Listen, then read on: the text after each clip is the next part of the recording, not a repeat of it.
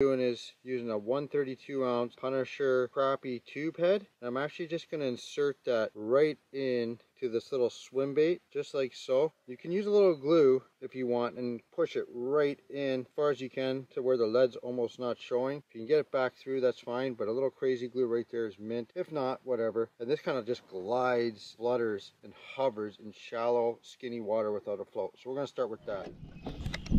That's a crappie right there. Right there. You see that? It's isolated.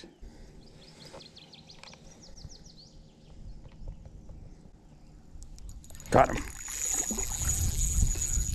That was so sick. Sight fishing for crab stars, one of my favorites. Don't come off. Oh, nice. You just saw that glow disappear. You just whapped it. Had to work him a bit. Wow.